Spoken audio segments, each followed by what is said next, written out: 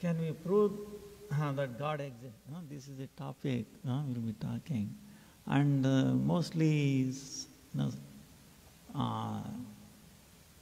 scientific based, So it will be help, at least it helped me in my life. I will tell you, by this I have more faith in God, because I can feel like the challenge is, for example, Yashoda seeing in the mouth of Krishna herself looking at. Can we comprehend this really? Is it possible? How can we understand this? So by the end of this presentation, you will see that it is really possible. We can see how an amazing thing Krishna is doing it in us. And specifically, we are establishing that something called living software, or Sukshma Deha, subtle body, really exists. Okay? I can help you that you can feel yourself. Once you do that, once we establish that, then you are on the way. Anybody. Then we also establish Atma, Brahman, Paramatma, Bhagavan. And then based on the Brahmeti, Paramatmeti, Bhagavaneti, Shabdati. I will be a little faster because tomorrow we'll have more time. We can keep up with it. Because 1 hour, right? But still, I'll be a little faster. Any questions later on? Acha. 7:30. 7:30, okay. Okay, very good. Thank you. Now, in this one, and also the consequences of this learning, understanding is that how the health, see, we have so many problems, psychosomatic disease, how we can deal with this, how in a harmonious way. That will come out of this presentation.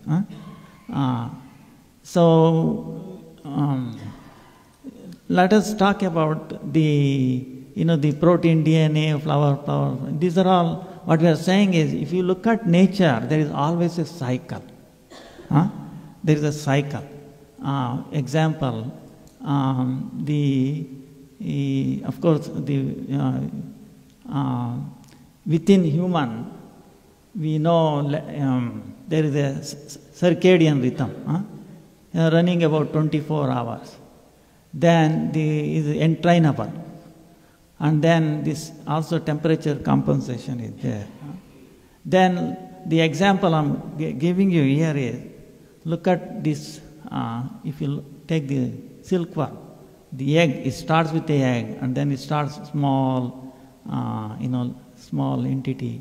Then it goes through like 4 stages of what you call fever. In other words, it sheds the skin so that it becomes bigger. And then eventually the cocoon forms, and then the adult, this moth comes out and it mates, and then again the eggs, and then see, always cycle, right? And you notice that when it is becoming bigger and bigger, and it changes even the form here, see? So what is being changing here? The body is continuously changing. But the software, Sukshma Deha, living software, see, we are saying it's a living software and a synthetic software, okay? Whatever human is making, suppose many of you are software engineers, what you are making is a synthetic software, not the living software. And here, this living software, building the living hardware, that is the difference. Okay, it is guiding. Imagine this small little egg comes out the living entity. So it is building it. This guy has a brain. Okay, there is no brain here. Okay, it builds the brain. What is that building that brain? That is the living software building it, and builds the hardware under an interface, and then see various transformation. So the software is not changing here. The hardware is being continuously changing. So that's kind of thing. Then laws of matter, Pauli exclusive principle is there. Now, why the Pauli exclusive principle? Because for the stability. stability is there.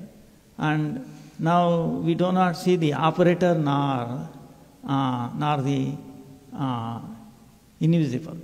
Law or the operator. We don't see the law, right? Pauli exclusive principle, they say we don't say how we recognize that law. And then we don't see the operator in this one. And then we say this is a periodical table, but in this one, the thing missing is the mind, intelligence, the subtle things. Now, linking these elements, that is what is missing. And look at because we'll be talking more about the human cell, I'm just giving a glimpse. This one is a human cell, and it's a couple of micrometers, If you look at this, see, the human is somewhere here. Human cell is somewhere in this 10 micrometer. And then we'll be looking at the proteins. Virus is here. Proteins about 1 to 10 nanometer. And then molecules are in this range, 0.1. And you look at this, the science has a big problem, this one. See, this is a nascent protein. And when the protein takes called folding, it comes up with a complex three-dimensional shape. Each protein has a unique shape, and that shape what makes is functioning. Now there are all kinds of proteins. Human has not yet made any protein, because he does not understand the process. This process from insect, and the ribosome makes the protein, and how it takes on this shape. It is really, they have no idea, because it's very complex. Now, for example, I've given you in this one,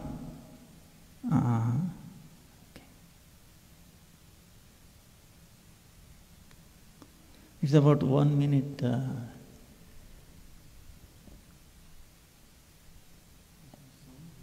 Sound is not there.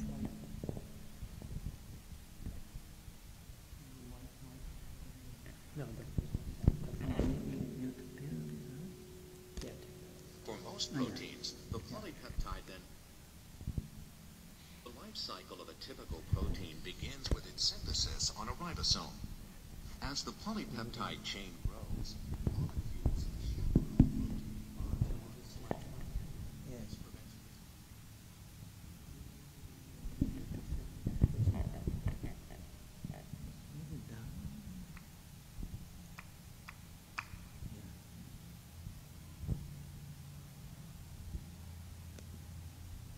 The life cycle of a typical protein begins with its synthesis on a ribosome. As the polypeptide chain grows, molecules of a chaperone protein bind along its length.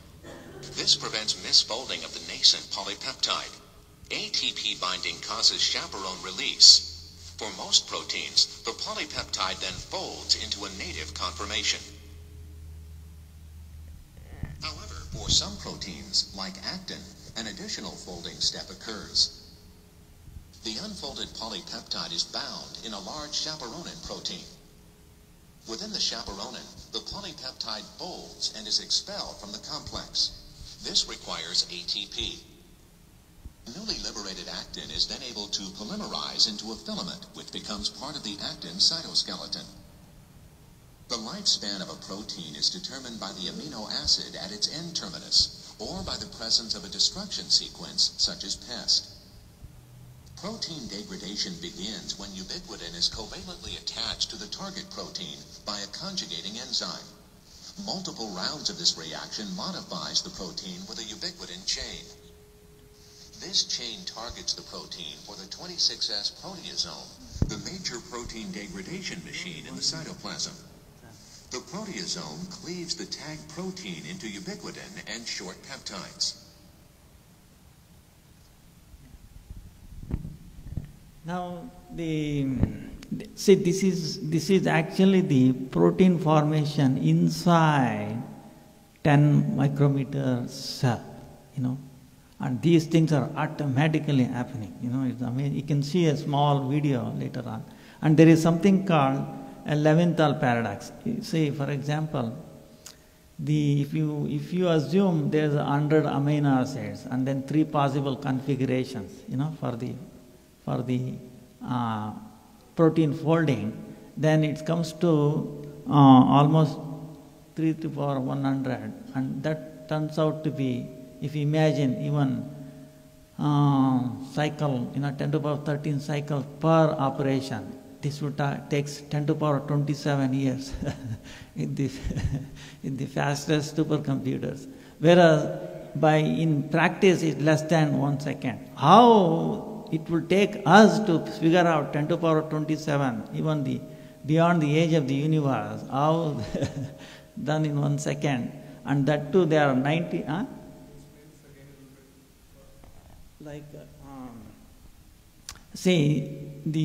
Suppose imagine there is a protein which has about 100 amino acids, and then imagine for the protein to take the shape, because the folding, you have to go through the minimal energy. Imagine it has only 3 possibilities. Actually there are many more, just an example. So then the number of calculations you have to make is 3 to the power of 100, the total. When the nascent protein comes up, to take that thing, you have to go through. So if you assume even 10 to the power of 10 to the power of 13 minus 13 seconds per operation, see it is 5 into 10 to the power of 47 operation, this time takes you to the 10 to the power of 27 years. To do all this, just one protein. Many proteins are even thousands of amino acids. Whereas in practice, in the cell, it takes less than a second. Now, how it is taking less than a second with what kind of, So that is a big challenge, So that's why he called it it's a paradox. We know we cannot understand. It takes us this many years, whereas it happens in less than a second. So it's a paradox. So we have a solution to that. So solution is that if you take in a 3 dimension, this is what I am saying is, if you compute, like for example, 300 nucleic acid, 2 choices, it is 2 to the power 300, 10 to the power 90. In this kind of operation, 2 to the power 6.67, 6.67. Then if you process 267 in each dimension simultaneously, at 2 to the power 9 operation, then it will take only 0.3 seconds, which is practical. So that means we are showing that it has to operate in a space independent. Space independent. So that's what it will come out later on, you will see. So now these are all the Madhvacharya has established certain things like Upadana Nimitta Karana for any actions. We need to, and then the birth, existence, death and dependency. These are the 4 characteristics of Jada, non-living entity. And then Janma Mrityu, then the Jnana Ajnana Bandha Moksha, right? Ignorance, liberation, conditioning, knowledge, ignorance. These are for the living entity. There's 4 for the Jada. And then one who is cause of creation of unlimited insentient possessing 4 characteristics, this lemma, 2, and then 3, for all these entities, that is super soul. Now I will show you the mathematics, how, this is what Ramanujam says, an equation for me has no meaning unless represent thought, and then for a 0 divided by 0, he says. Now the numbers, to give an example that there is software in the so-called operations.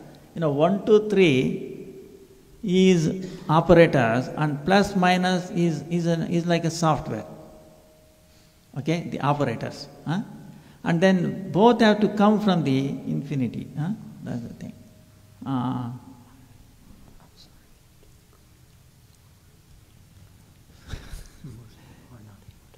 Okay. Now, there is some uniqueness, man-made, and then nature, and then time, validity, stability and control, Vedic perspective. Now man-made, for example, MAC address is there, IP, Social Security, PNR, phone. What I'm saying is, we will not find two vehicles having the same registration number, do we? If we will have a problem. Like that, two houses having the same address, we will not. So this is we make these things for accountability, for us. So in the same way, in the nature, if you look at the fingerprint, right, snowflake, the leaves, Irish, DNA, even these are all unique. I think most of you understand that, Then memory required. What I'm saying is there is a relationship between the consciousness, the memory and the uniqueness. That's why I'm talking each one. And where in this memory, there is a memory paradox. Now we calculated the memory, like, I'll give you an example. Do you have a mobile or something? Yeah, okay. See, for example, I cannot speak on this. So what I'm saying is, we have, see, this mobile is there, right? You can see. Let us say or do one small project. Suppose what I want to do is I want to going to pick up this object by a robot, and then hand it over to the another robot, right? Now to pick up this, the robot has a little hand, and it has a camera, and then someone is directing it, right? Right? You understand? Then he picks up, one robot is picking up, right? And that handing over to the another robot which has the hand, and then another camera to it, right? Like this, right? And once it picks up, one leaves, right? See, to do this, if you are an engineer, it takes a lot of effort, lot of software and coordination. Once it picks up, one leaves, right? Right? You need two cameras and guidance. Now, I don't even look at it, you see. I don't even look at it. Any of you can do it. See here. See what I'm saying? Now, I'm not even looking at it. Now, how it is being done? See what I'm saying? So, there is equivalently so much software is already in us. Understand? Uniqueness of the sound. We also have a uniqueness of sound, So, with that, we come to this huge memory. How much that memory is? It is about 25 tons of semiconductor, equivalent to whole human brain. Must be somewhere in the body, human body. Now, this is, how much it will be? This is equivalent to all the servers, mainframe, desktop, power, all the computers in this country with all the memory, pen drives, everything including this country will not come to, our estimate is like 100 billion terabyte. One man, one person. Now the question is, you can understand, no one can deny this much memory, equivalent memory is needed. Now, the weight of that memory will be hundreds, lakhs of tons. What is the weight of the human body? And that too, it will only in the brain. 3 pounds, 90% water, 150 grams. So per gram it comes to about 1 lakh terabyte per gram. So which is beyond even nanotechnology and all that. Now where is that memory? And also, as the memory goes up, the speed, clock speed also goes up. You can look at our history, right? We were talking megahertz, now, gigahertz. So this, if we calculate equivalent clock speed, it will go roof of this temple. So it's a paradox. Now where it can be? It has to be outside the brain. There is no way. You cannot deny the amount of memory needed. But it is not possible in this brain. So it has to be outside. That's why we are saying that is the proof for the Sukshma Deha, living software. That is, plus the other thing. You know. Now, so we are calling this a Pradyumna memory packing paradox. This has to reside outside. You know, there is no other way around. Now, consciousness, you know, levels of consciousness, evolution of natural memory, relationship of memory and uniqueness. And so, the Brahman cannot be non-differentiated. See, this is because the Mayavadis get into this. Unless we understand this pakka, we will be in difficulty, you know. So, they say it is non-differentiated. But the non-differentiated existence of cannot be proved because we just proved that everything is unique. There are no two identical electrons within the creation, actually. In Pauli exclusive principle, it says, no, there are no two identical electrons within an atom. There are no two identical atoms. Because at least two atoms, worst case, cannot occupy the same position. So at least the position is different. So then where is two identical things? So then how can you say it is, you can find a non-differentiated object? Understand? So that's thrown out. Then perception does not reveal merely existence. They say, oh, perception existence. Then consciousness existence cannot be one. Then consciousness is not always self-luminous and therefore is not self-ruled. Consciousness is not eternal and one. Self is not pure consciousness but the knower. You know? But the knower, this is important. It's essential consciousness and it has also as an attribute. Then the knower is not a product of ignorance.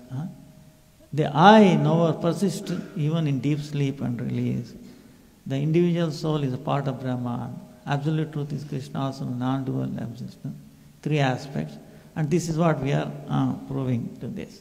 Now the level of 5 levels. I think most of you are familiar with consciousness. So I will not go into this. And, no. Otherwise it will not be. So anyway, it is there. See, the corresponding, the yoga, they call about the Annamaya Kosha, Vijnanamaya, Manomaya, Pranamaya, Anandam. So this, we can link it to those 5 levels of consciousness. The Achadita, Sankujita, Mukulita. The examples given here, you know. The Achadita is like stones and trees, you know, they have consciousness. We have, Gurudev speaks in Jaiva Dharma, you know, beast, bird, these are all Pranamaya Kosha, Sankuchita, Mukulita, Vikasita, Purna Vikasita. It's a consciousness.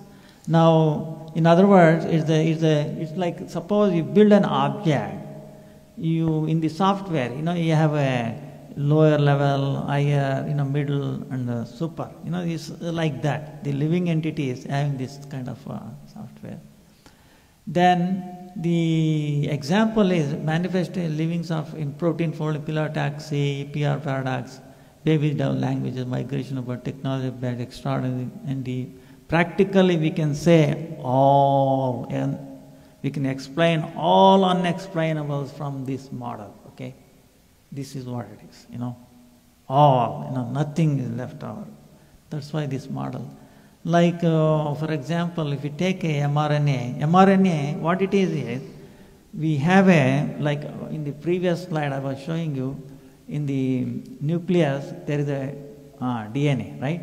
What it does is, it makes a copy and then that copy comes out into the cytoplasm and from there the like this. See, any computer, everybody knows there is a hard disk, right? Hard disk where the program resides. And then when you start using the word, for example, a copy of that is made into the RAM. And there you work on it. And it gets messed up, then anyway, when you power down, anyway, it's gone. But the hardware, in the hard disk, that is not touched. Okay? Same way, the DNA is not touched in the nucleus, but when a copy is made in the mRNA, and that's what being touched.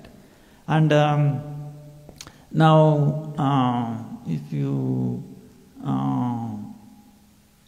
I have a video, but I will show you the real video. Maybe we'll move into that, I think. See, in this one,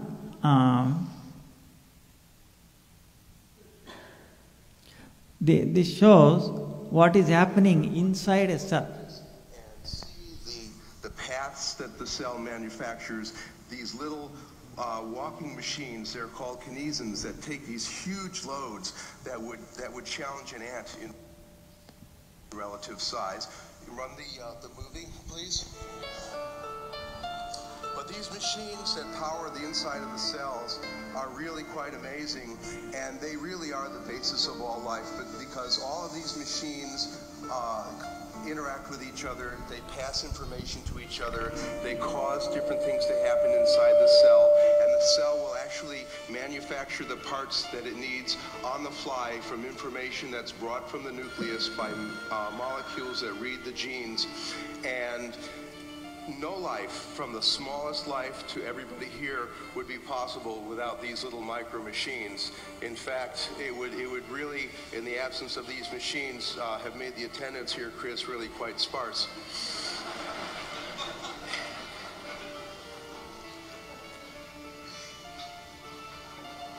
These are actually happening inside a cell.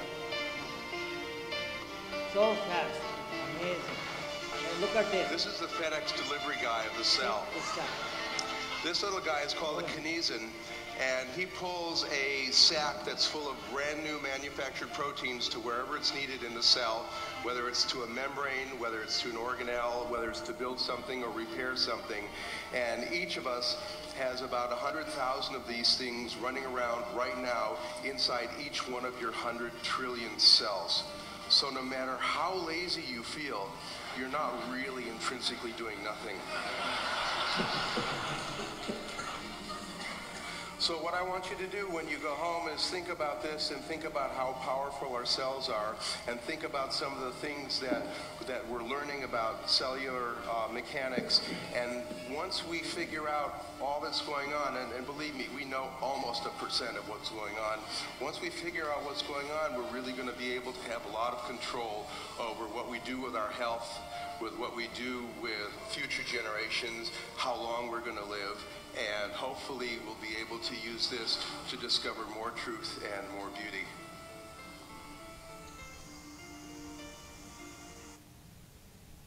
Now, see, that is, we saw is a video of inside a cell, maybe 10 micrometer, very small. You know, somehow they developed capturing. Now imagine we were able to see that because of the light. Now in our body, is there any light inside? We have 10, about 100 billion, 100 trillion cells are there. 100 trillion cells. And each one is in basically darkness. But how come all these things are going on? You see? So you can imagine that. But all are harmonious. So what is that field? Even for example here, see, this is the stages.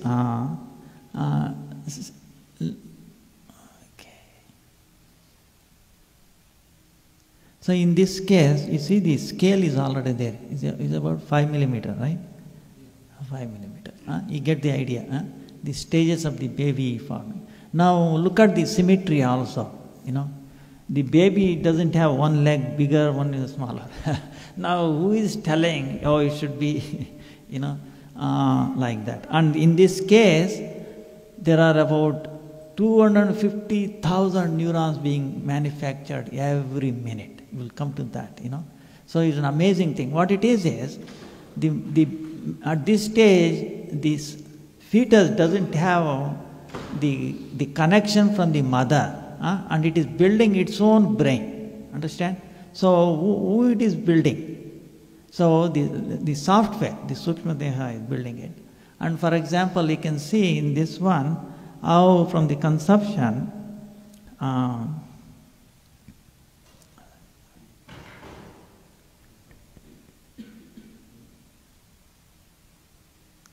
this is after fertilization, the fertilized fertilized egg, or zygote, begins dividing. By about 4 days after fertilization, a solid ball of cells called a morula forms. The cells continue to multiply, and by day 5, the cells separate into 2 groups, the inner cell mass, which will become the embryo, and an encompassing sac called the trophoblast, which will develop into the placenta. Trophoblast cells secrete fluid, creating a cavity, the blastocele, with the inner cell mass at one end. At this stage, the mammalian embryo is called a blastocyst.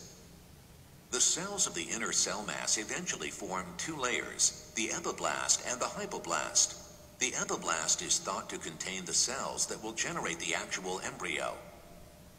Critical to the early development of all vertebrate embryos is the process of gastrulation, which occurs between days 13 and 19. Gastrulation results from the movement of cells toward the midline and then forward along the midline, forming a groove called the primitive streak. The end result is the production of the 3 primitive cell layers, the endoderm, the mesoderm, and the ectoderm. The nervous system develops from the outer layer, called the ectoderm. As this cell layer thickens, it becomes a distinct epithelium called the neural plate.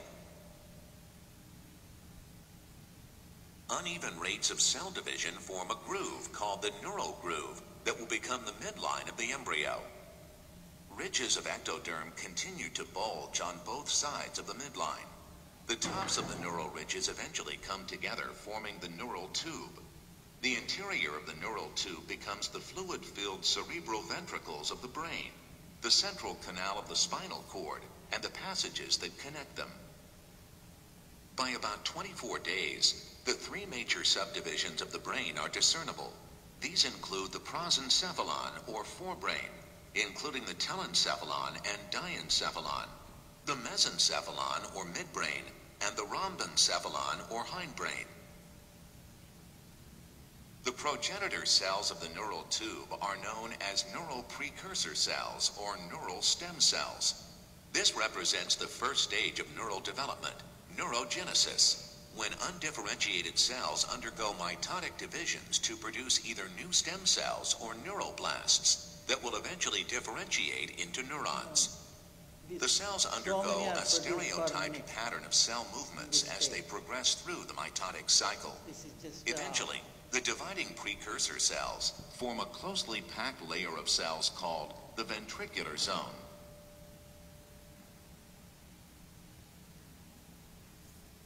Eventually, some cells leave the ventricular zone, forming a second layer of cells called the marginal zone.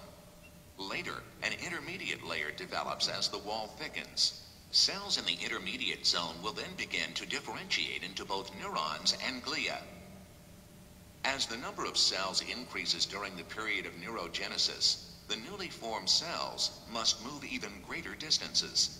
The massive movement of nerve cells to establish distinctive cell populations represents the second stage of neural development, cell migration. Cells do not move in an aimless, haphazard manner. Cells in the developing cortex move along the surface of a particular type of glial cell called radial glia. Like spokes of a wheel, these radial glia cells extend from the inner to the outer surfaces of the emerging nervous system. The radial glial cells act as guide wires, and the newly formed cells creep along their processes.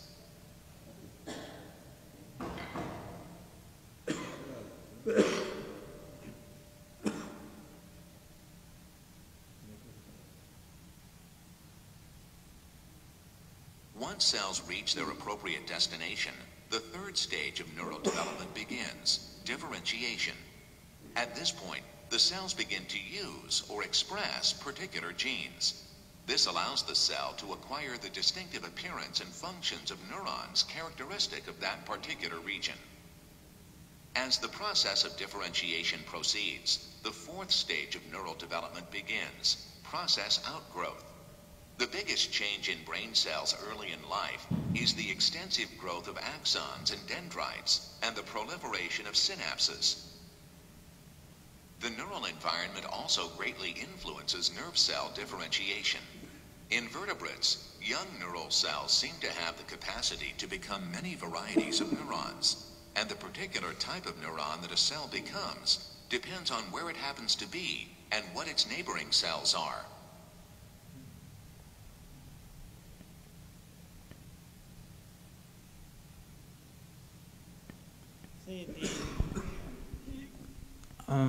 I don't know you understood this or not, but what it is in the mother's womb there are about 100 billion neurons by the time the baby is born, okay, 9 months. And then in the early stage, 250,000 neurons being produced per minute. Imagine, 2.5 lakhs. And they all have to be arranged. It's like imagine in a computer, right? Resistors, capacitors, ICs and all that, right? You have the components. Components are being manufactured. And you have to put them and you have to connect them, see? So the neurons are being different kinds, Earlier, later on, they take on their different activity. And they get connected. And you think without any diagram they get connected? And it is dark inside, right? There is no light there. How it is being connected, in that, that's what we are talking. That's why the Sukshma Deha is essential.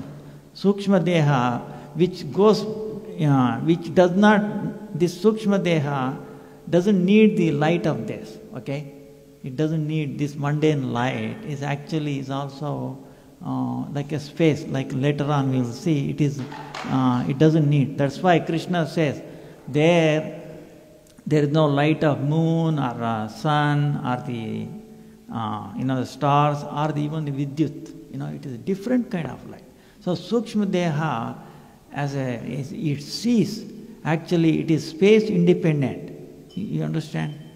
It is space independent. It does not depend on this light, and it is controlling. We have 100 billion, 100 trillion cells, 90 trillion cells are all being controlled at the same time.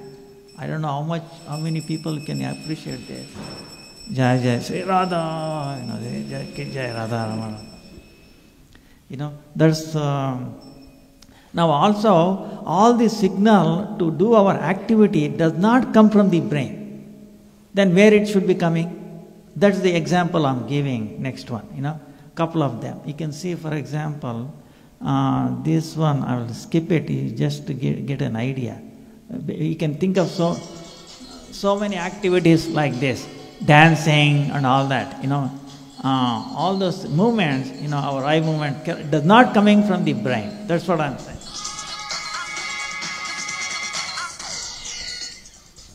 See, this fast movements, coordination, it cannot be coming from the brain.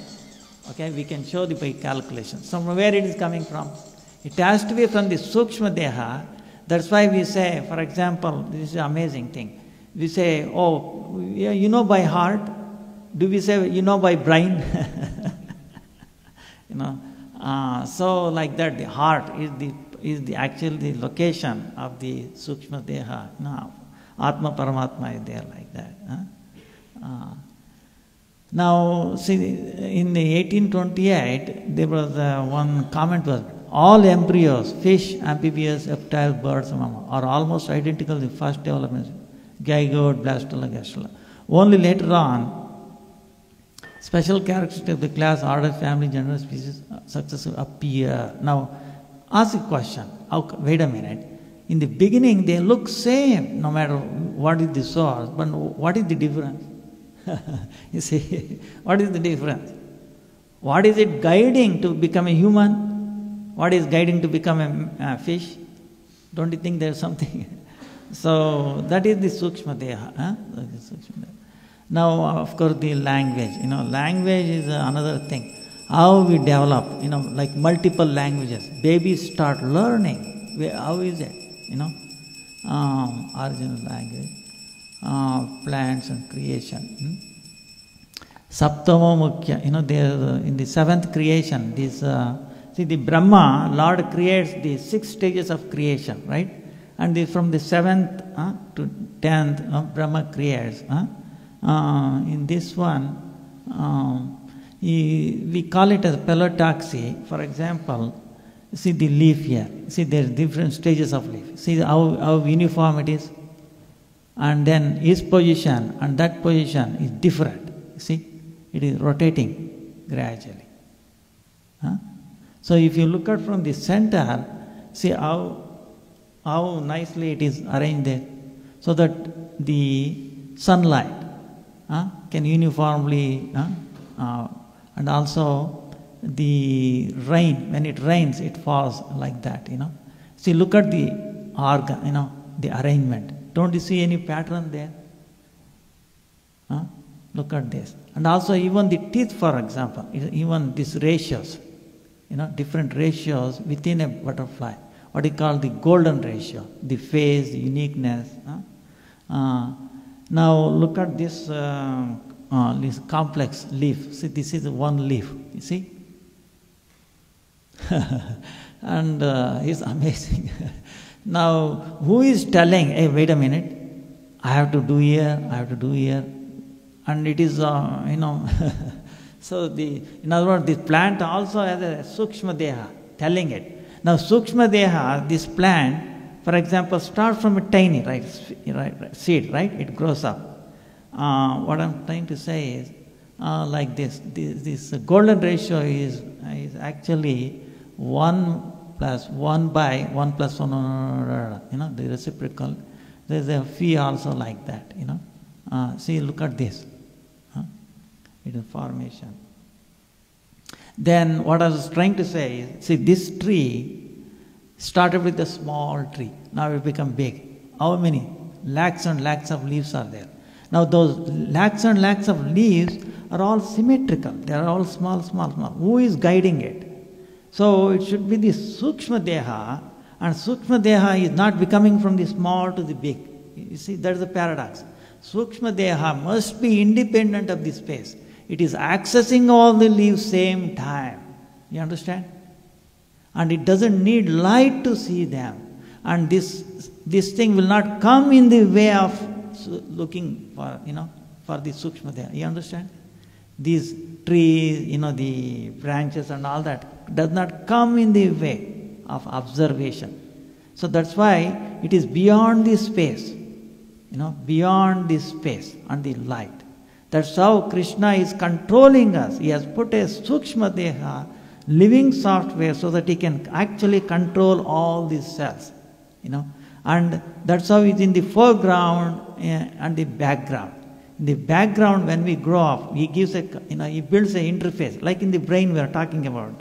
The human brain, the baby fetus, he building the interface, and then he hands over certain functions to us. And he stays always in the background and controlling. And we, like for example, we take prasadam, we put it into the tongue, right? Right? After putting on the tongue, we feel, oh, it's salty, it's sweet and all. After that, do we have any control over that? What happens? How it gets digested? How it has no control. So actually there are three aspects to it. One becomes, comes out as a malamutra. The middle part goes to become blood, bones and all that. The third part, actually most essential, the subtle part, goes to our mind, the word we speak, and then the prana. That's why we have to, maybe tomorrow I will get into that, more detail. The aspects of it. So now the technology of bats, okay, this really blows them out. The bat can determine where the object is, how big it is, in what direction moving. Bat can tell. These are an amazing thing. They are telling that it is beyond the brain capacity of the brain of the bats to do this. They themselves are saying. So who it is doing? It is the software. You can see this is an amazing video. It's only 1 minute. Millions of creatures live in perpetual darkness. Every night, they leave in hordes in search of food.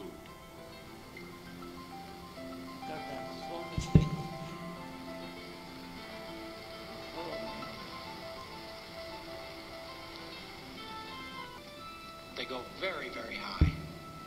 they quickly disappear from the view of the naked eye, and if you take binoculars, they quickly disappear from the view of the binoculars.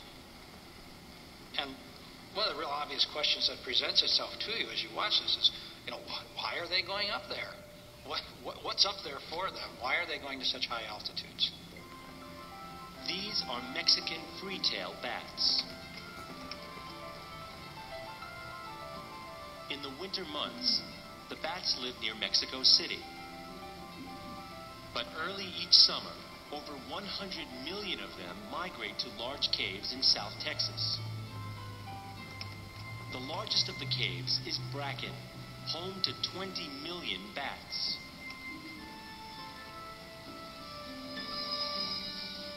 They're all staying here. The walls of Bracken Cave squirm and breathe. These are all babies. In mid-June, the female bats give birth. And the population of Bracken Cave temporarily doubles to approximately 40 million. Now, how they can find? To improve its machine sonar, the Navy is turning to animals that use sonar naturally.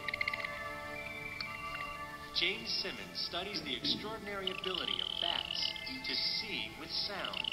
What we're interested in is how the bat uses sonar to see objects in space. Bats can navigate around obstacles at night, chase and catch insects, even when they are near objects of a similar shape.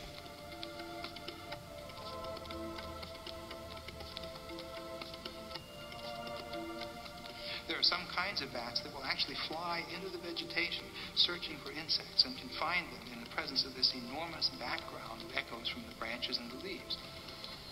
They treat this as easy. See, this one? The bat's sonar is at such a high frequency that humans cannot hear it. This bat detector lowers the frequency so the bat's sounds become audible. Look at Each time the bat makes one of these sounds, it moves the ears in this back and forth pattern, scanning. Our experience tells us what the bat does is impossible, and yet the bats fly around and do this all the time. By studying the extraordinary ability of animals, we learn ways to improve our own inventions. What it shows is, it's funny, it's how they are telling. They do not understand because it is so fast. The processing is amazing. So it has to be outside the brain. Now another example here, in the ants, there are two of them. You can see it becomes very obvious in this one. Now, this is talking, this ant, you see this is 1 millimeter, this scale is, so tiny, a couple of millimeter bug is talking about, it has a gears in it,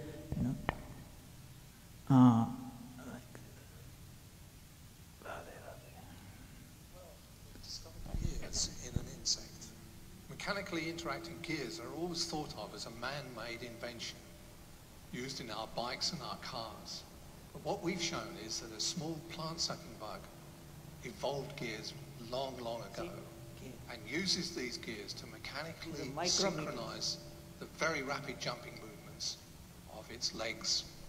This is the first demonstration of interacting gears being used by any animal. 2 legs. The jump is really very rapid indeed. It takes off at a velocity of about 5 meters per second. That's equivalent to about 12 miles per hour.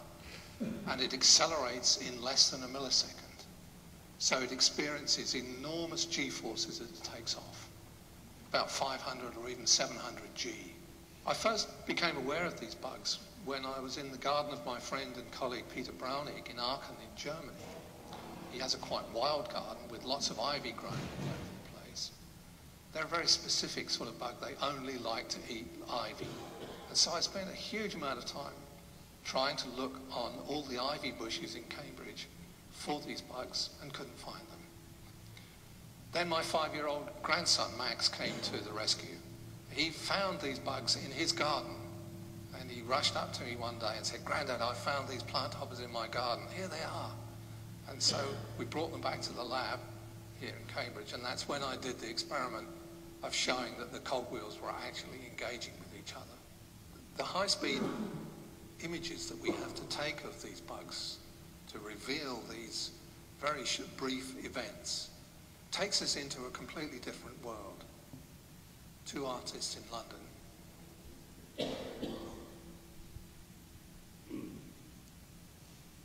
See, what he's saying is, this is Cambridge done, it's a tiny bug and it has a built-in gears, as you saw, you know.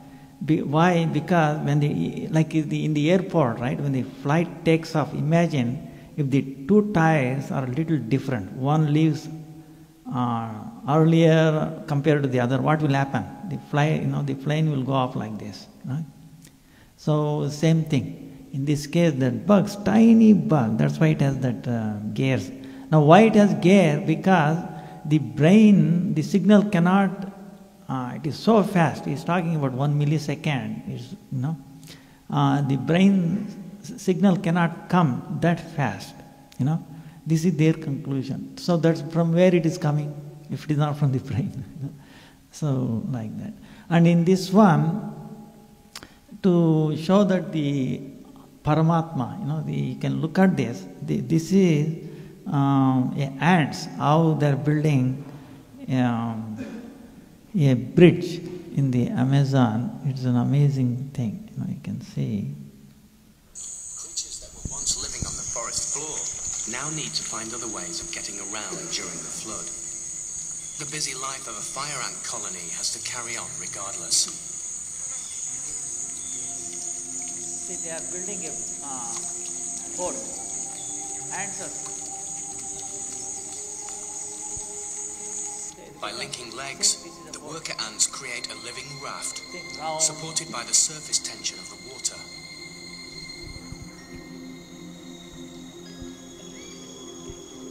Free now to move through the forest, these vicious stingers make the most of the flood.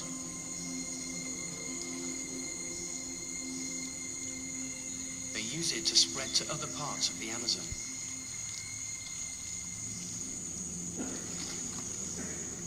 On this lifeboat, the queen and her young need to be kept safe and dry.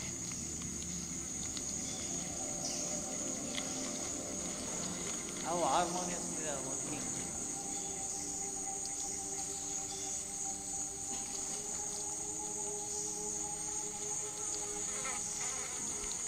But there's no getting away from hungry fish.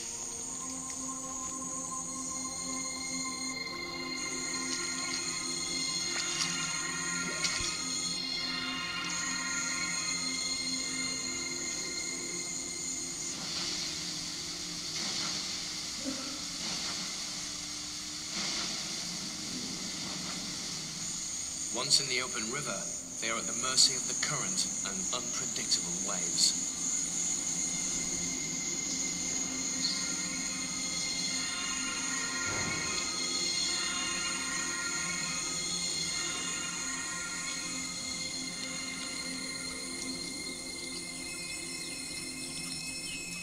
If they are lucky enough to hit land, the soggy ants disentangle and disembark,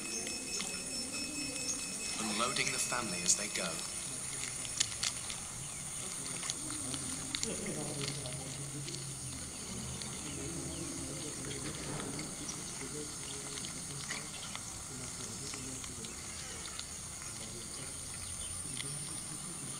After a little toweling off, the worker ants soldier on, carefully guiding their queen to safety.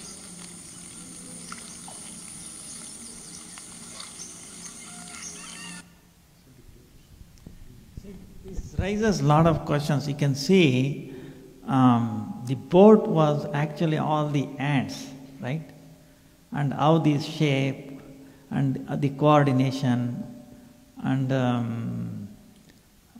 it's an amazing thing. It has to be something like it in our own body. We have 90 trillion cells. Here, maybe 1 million, these ants. How they are coordinating. So that shows that the Paramatma must be guiding. Otherwise, coordination, Now, in contrast to this, you can see the Harvard University built a small bug, small bee, rover bee, they call it rover bee. How difficult it is when we try to duplicate it, you know.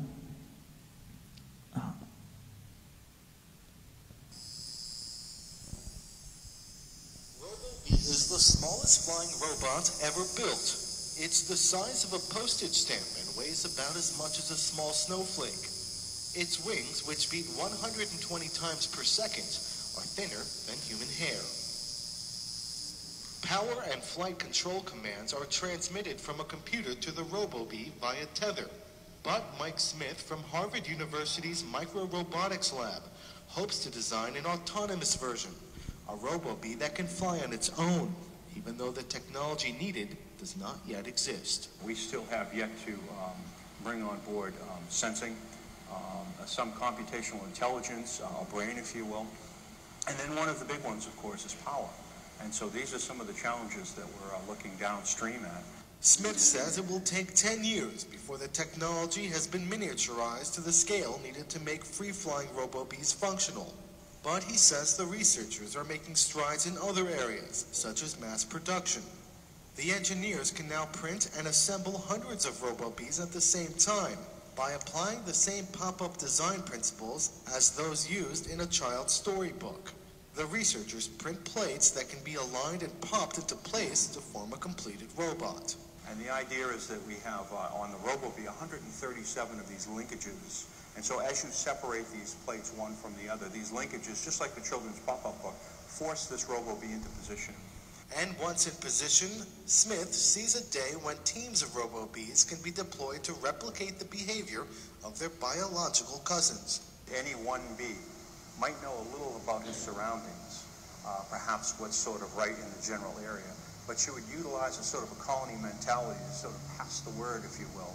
You could envision perhaps a RoboBee that has found something, maybe dropping down and expending the rest of its battery, acting like a beacon, or perhaps going back to the hive and then passing back and forth the information through a more of a centralized intelligence. Intelligence that can be used in search and rescue missions or military surveillance. Smith says RoboBee swarms can even be deployed to pollinate crops and flowers, a futuristic vision of a technology inspired by nature.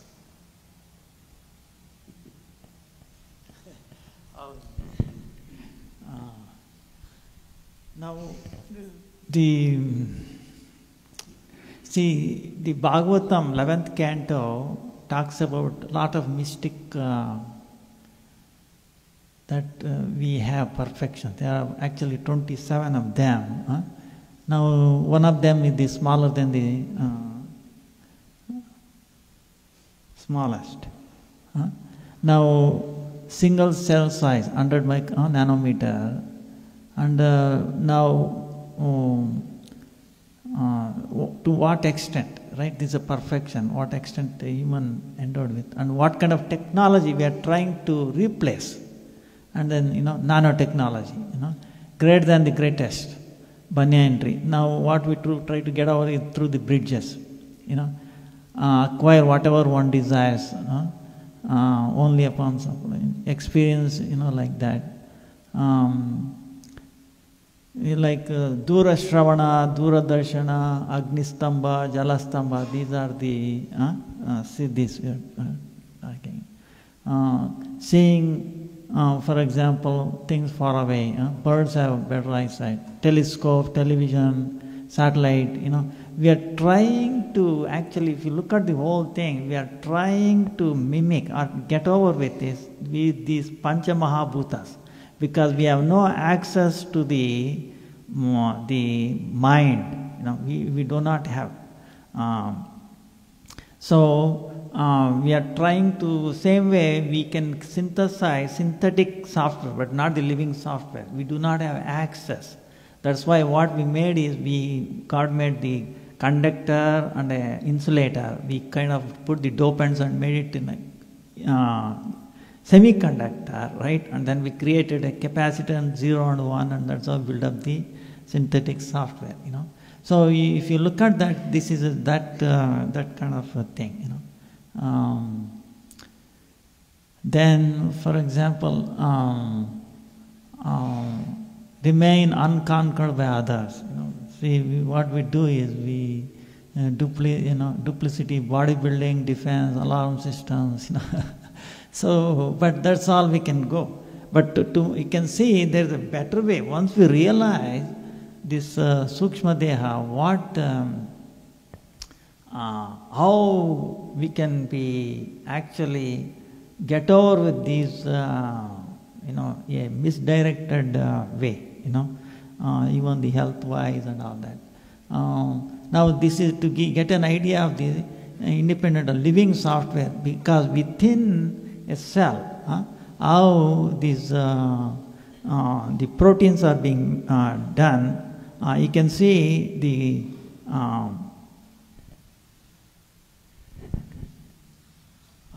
how the harmony is there within a cell. These little things, ribosomes.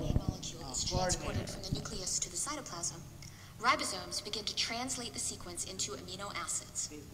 Typically, many ribosomes translate the mRNA simultaneously. Each ribosome begins at the 5' end of the mRNA and progresses steadily towards the 3' end. New ribosomes attach to the 5' end at the same rate as the previous ones move out of the way.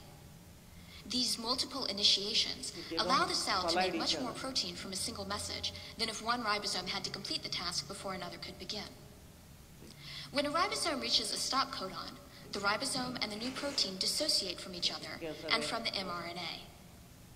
This electron micrograph depicts a membrane-bound polyribosome from a eukaryotic cell. See, this is 100 nanometer, right? Very tiny, we cannot even see, and those things are happening, and they don't collide each other, and there is no light inside the cell. There is no light to see each other. How they are doing it? See, understand? And there is so much harmony, and this is one cell, and there are 100 trillion cells in our own one body. So that's why the Sukshma Deha is so powerful. I will tell you, very powerful. So within this body, see, we can access, right? That's why Bhagavad Gita, Krishna, right? This kshetrajna, right? And then of course Krishna has control over all other kshetra. So this becomes very, very clear from this. Then now how do we explain the the evolution kind of thing? Because when we deal with this so-called professor whatever, we have to be able to explain them. Look, how we are being misguided by the Darwin, so far. But is there any solution? I will tell you there is. In this one, this is a long one. I will make it a short thing, just to get it. Conduct an experiment in which you can test whether evolution will occur in a population of fruit flies. You will test these flies for how long they can go without food before they die, a measure called starvation resistance. In biology, the term population has a specific meaning. It is a group of organisms of the same species living in a particular geographic region. In this case, a cage in your laboratory. How do you measure starvation resistance? In this experiment, you start the clock at the time you remove the food, but not water, from the cage. Fruit flies have tiny bodies that don't hold very large caloric reserves. After a relatively short time, they begin to die. Using a graph, you can look at the number of flies compared to how many hours they survived before starvation. From this preliminary study, you observe that the average starvation resistance in this population is 20 hours. This marks your first step in using the scientific method, observation. Now you come up with the hypothesis that fruit flies can indeed be selected to have a greater resistance to starvation. This means that you're testing whether the population can evolve from one generation to the next.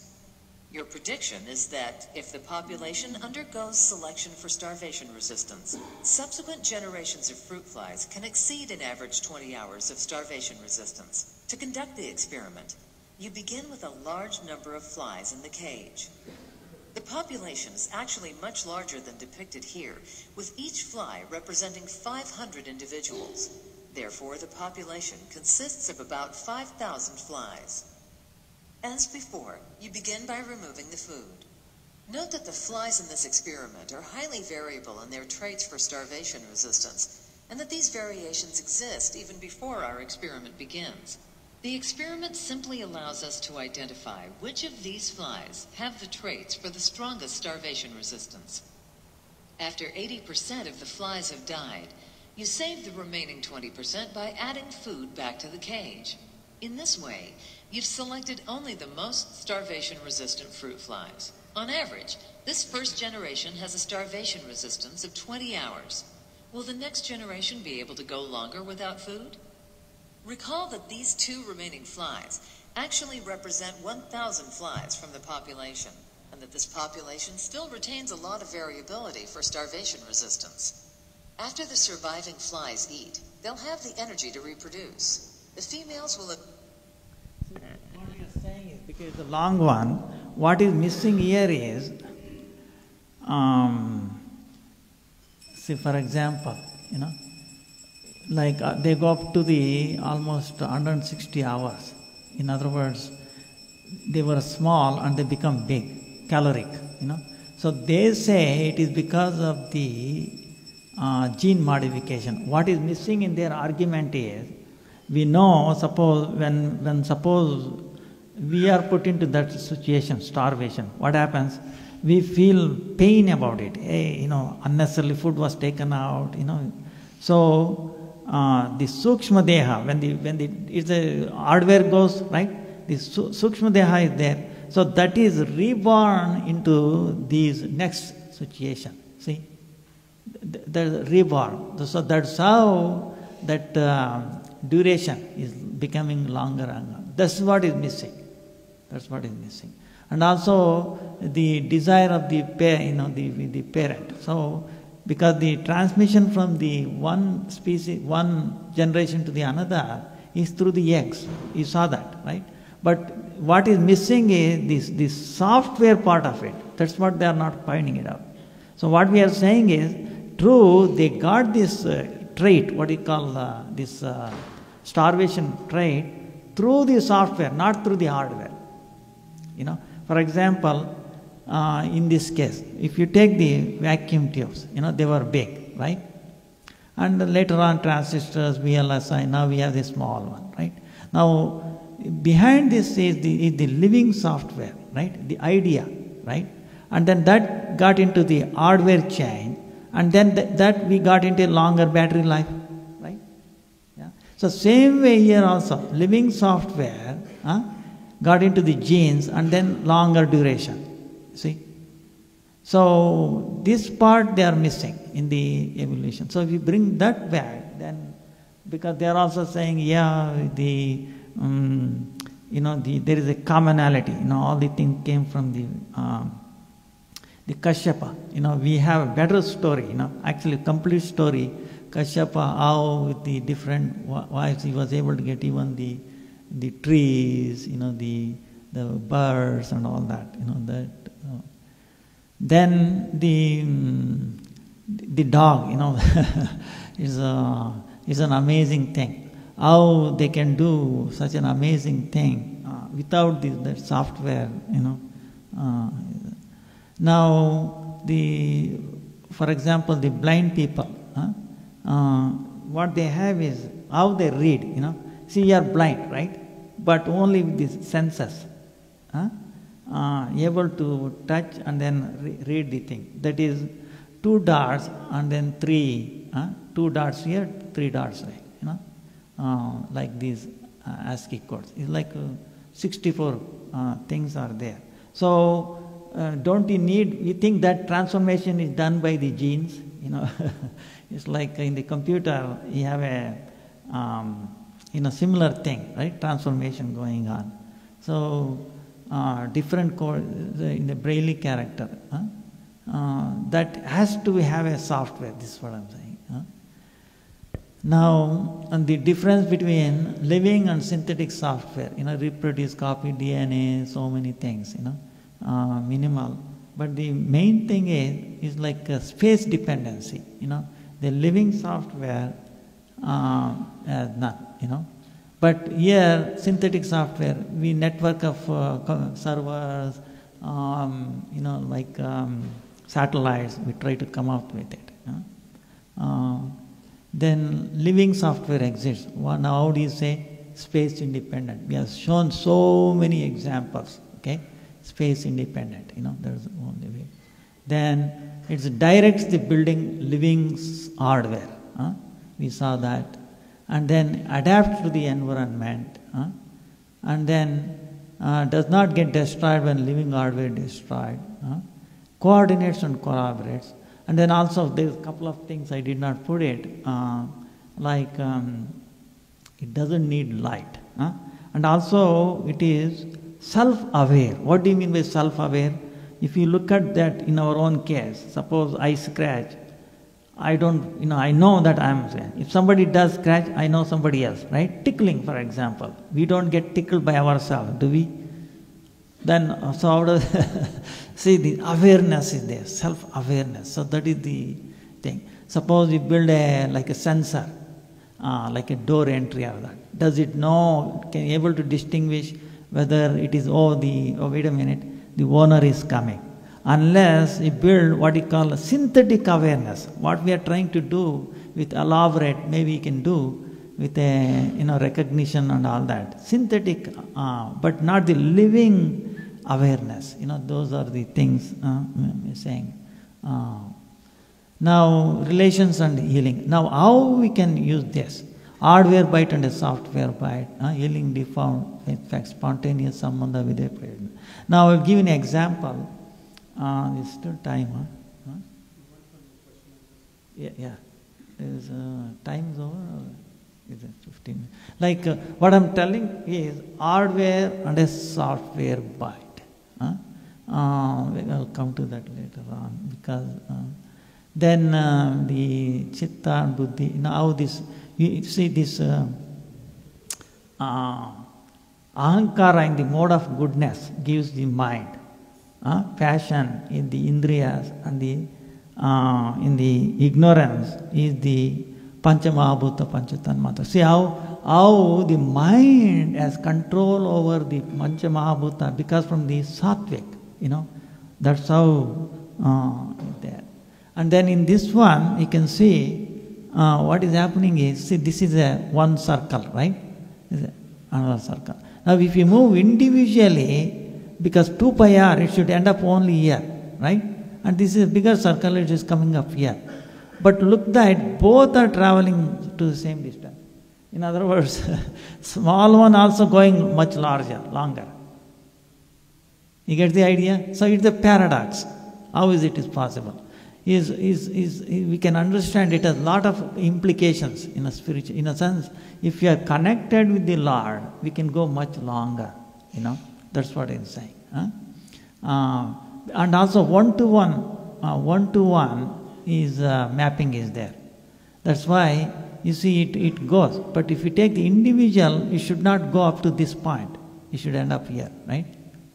So that aspect. That's why we need to be connected. We are not independent. Understand, you know. If we, there was a thing. What else we have?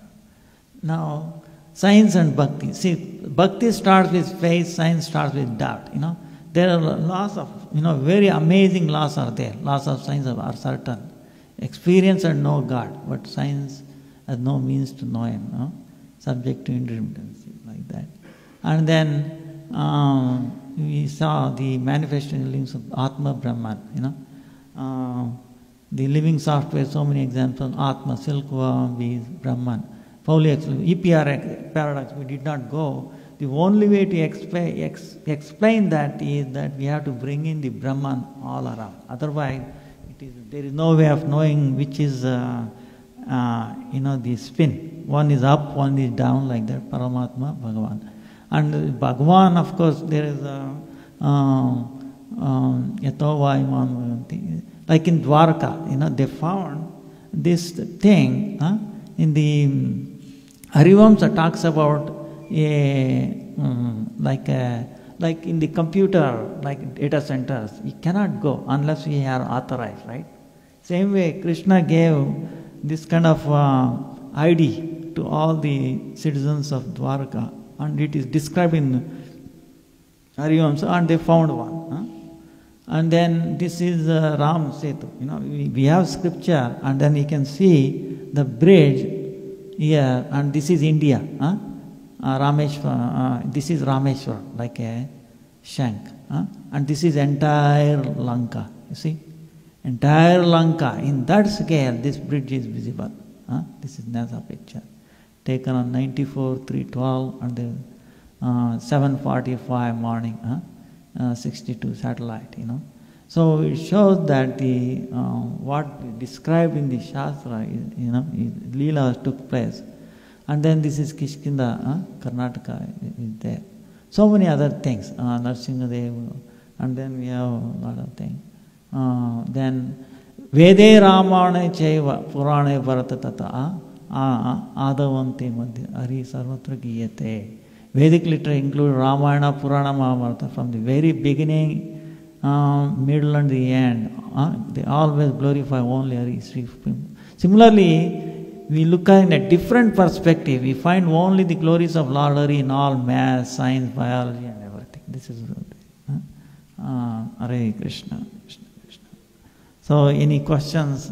We have some time. Yeah?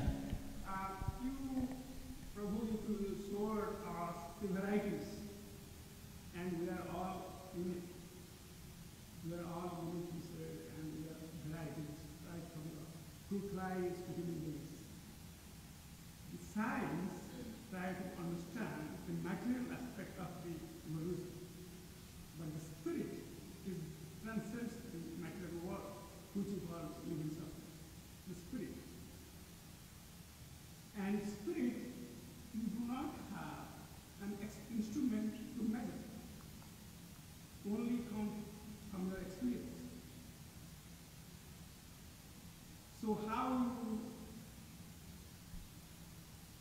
describe that living software according to Krishna? Is Krishna living software is different from Christ's living software? See, Ekameva Param Tatmam Ekam Advityam. God is one, okay? It's not two. And see, that's why even here we have Chaitanya Mahaprabhu, Radha Krishna. If you look at what Bhakti-Vidanta Saraswati has said, our Aradhya has to be one. Understand? So for a Leela they have taken like that, I don't know what you are saying here is the limitations. See, we are limited. You understand? God has put into this prison, into the limited. The space is limited. You understand? I don't know if you got the idea or not. The space is limited, right? To control that is controlling from the mind which is made from the sattvic ahankar. That is still ahankar, understand? So we have to go obviously beyond sattvic ahankar also, right? Karana, deha, then only get to the... But we are trying to explain to the scientists, look, you have to go beyond. They are into the matter, as you are saying, right? No. The controlling this matter is from how we can control it, transcending the matter. That's why the independent of space is a different concept. And then also you don't need the light. That software does not depend on this light. It can access. That's why the mind, mind is so fast.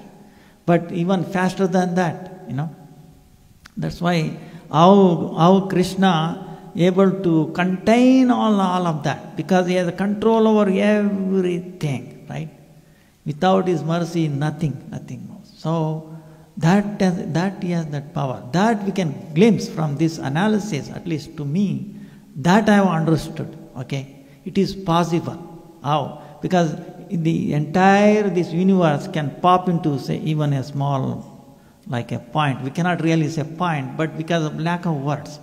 The words is limited. It's a Maya. The words, the language itself is Maya. The only we can understand and we cannot express. But what to do? We are stuck with this my language. So we try to, that's why you have to experience. Eventually it comes back to that. Our sadhana, right? That's why our sadhana has to be there. And tomorrow we can, today, anyway, you get the idea of what I'm saying? Yeah.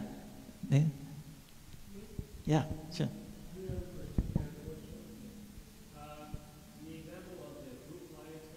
Yeah. Yeah. What is missing is, see, this is basically again same point. They are into matter. That's all they can see, right? See, one time there was a question of Sir C.V. Raman, with Bhakti-Vidanta Dandi Maharaj. Bhakti-Siddhanta Saraswati, they wanted to bring Sir C.V. Raman. Sir C.V. Raman said, no, unless I see, can you show your God in... Then he was Bhakti-Vidanta Dandi Maharaj said, wait a minute, there is things outside this wall. Can you see it?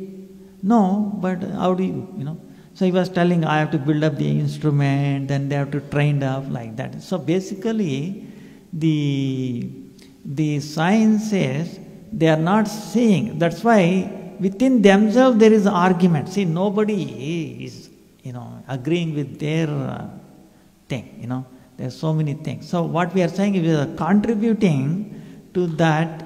Look, there is another missing software component to it. If you bring that, understand, the story will be pakka.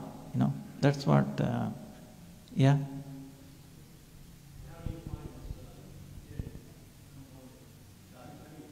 How do you find that?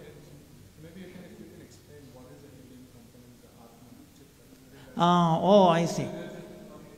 See, the reason why I'm calling is, now every small boy understands, hey, wait a minute, computer is there. Computer is hardware, software, operator, network admin. Even a small boy understand, right? Can the computer work with only hardware? Everybody says no. Can it work only with the software? They say no, right? And which is strongest? Software, they say. If software is visible, suppose you install software into the computer. Before installation and after installation, you think there is a change in the weight of the computer? No. You see, those concepts they can understand. From that angle, I am calling this as a living software in opposing to synthetic software. And this living software include the mind, intelligence, ahankar, chitta, atma, paramatma. So that's but if you present it to the scientists as all this, they get hey, wait a minute, get lost. But if you bring it as a living software, synthetic software, they will listen to us. Understand? They will listen to us. When they listen to that, when their awareness from the consciousness from Achadita, Sankuchita, maybe they are coming to Mukulita, then we can bring other components. Understand? So initially I will not talk about the soul, Atma and all that. But let us get to that. Wait a minute, there is a software, living software. They are telling it. You saw the bats, they are saying, yes, wait a minute. We don't understand how this working can be happening in their brain, And that Jesus fly going off, 1 millisecond. They say, the brain cannot enough to, signal. So they are talking. With these examples, we can show, wait a minute, there is something. Memory calculation, you see, memory calculation. There has to be beyond this body, right? So with these examples, we can clearly establish that there is a living software. Point number 1. That's the main focus, really. Because we are devotees, I am bringing the other aspect. Otherwise, from the scientific community, I don't even bring that at all. Otherwise, it's confusion. We have to bring them to that level. Understand, hey, wait a minute, as a computer, as a software, same way, this is the most complex, must have a living software. Once you bring to that point, then it all becomes very easy, And then, wait a minute, which came first? Living software, order, same cycle, right? In a program, you write, for example, beginning and the end. Then jump back to end, beginning, right? There's a software, that's how you read. Same thing you see, everything in this cycle. You have a mango, right? Mango tree needs a seed, and then to get the seed you need a tree. Which came first? Unless somebody puts in, like a software, engineer. So from that angle, I'm calling that, living software, But if you come up with a better word, I will be,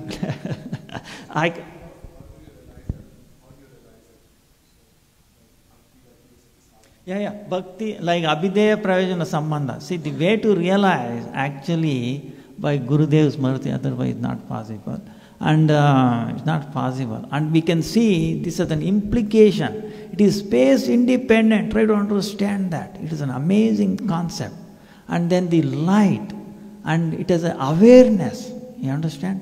Awareness. Now people are actually in the computer, they're trying to write some programs called self-learning software like that. These are all coming. See, there is nothing new under the sun. Krishna, imagine, try to understand. This will alone blow anybody's mind. Imagine 100 billion terabyte in our buddhi, which is no weight, right? And it is all the memory in the entire this country cannot come to one human person. That alone is enough to blow anybody's mind, if you can convince that. And that's what it is, So, yeah. Time is up.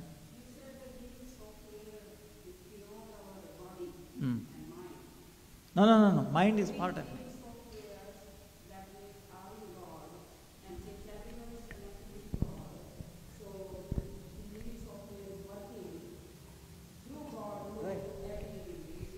Right. It is an interface. The very presence of God, what it makes powerful. Not without Him. It is by His very presence it is working, By His very presence. See, that's why the persistence, we didn't get the time to see. If you cut a leaf, for example, how it lives for a while. Scientists think, this. Actually, the persistence.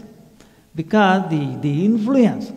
See, the influence of the presence, like when we come near the presence of Gurudev, that persists for a long time, Its influence persists for a long time. So basically, are you denying the theory of evolution, or you agree with it? No, wait a minute. See, if you see properly, it is got vaporized already. Not what to speak of denying it. It doesn't. It's incomplete. It's incomplete and inconsistent. Okay, I can challenge you on anybody on that, because you see the Cambridge. Okay, you see the scientists of the Navy. You see not one or two. So many examples. Okay, so many examples that go against it. And what we are proposing is to make their theory complete, which comes back to the Vedic model and nothing more than that. Understand? See, basically, what I believe is there is evolution makes sense, but God also makes sense. The reason is because the whole universe is very difficult to understand. And maybe time will come, maybe 1,000 years from now, when man has created man is able to control like man. And we can control the 1,000 years and 10,000 years. If we can do that, people can create life and understand maybe 50% of the mystery of the universe. See, sorry to bother you, okay, that is not possible. You must be a fool, number one, to come to that. I will tell you why. Don't get it wrong, okay? First of all, try to understand that if you understand that living software is space independent, what do we have? Understand? To achieve that, it is not in our hand. Try to understand that. Understanding this will make us humble, humility. Okay? Try to accept bhakti. That's the only way to understand. Otherwise, it's space independent. Imagine in the brain, try to understand this. When the embryo building 250,000 neurons per minute, understand? 2.5 lakh neurons per minute. Can you imagine that in a small space? couple of square cubic meter. And who is guiding it? All the small things can be connected. Dark there. You think you can build it one? No, try to understand. Can you build your own brain? No, what progress? For example, I showed you that. They're trying to say, don't give this post-dated check. Try to realize, by the time you understand, you are aging, is it not? You are aging, is it not? All of us don't get it. No, what is life? What is continuing? No, wait a minute. Artificial insemination of what? You created those the genes there? No, you created the eggs there? You took the egg and then took it outside. What did you do? No. Say, you must be, I'm sorry. Say, I will tell you every seed as a software. Okay? You know how I will tell you? Suppose...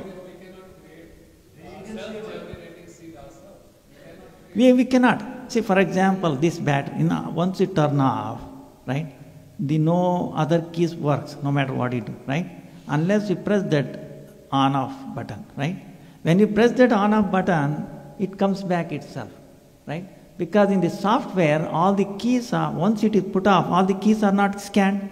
Same way, the seed is looking for the water and the temperature. Once it comes up, it starts the process, living software in it. Understand? Now, what is the nature of that software? Can you understand that? What instruments you can use? What instrument do we have other than these Pancha Mahabhutas? That's why it is not in our hand. It is not in the purview of the human being. Don't be in a, that's why you have to surrender. Well, if you are intelligent, once hearing this, you will surrender. There is no other way. Can you imagine 100 billion terabyte in one's human mind, which is even not visible? Can we achieve that technology? No way. Billion, trillion years later, we will not be able to, So why waste time on that? If you are intelligent, they're like the bees, they are thriving, they are getting stuck. Wait a minute, I have to do something. So they get reincarnated, and that's how the thing comes up, So that's what is missing in the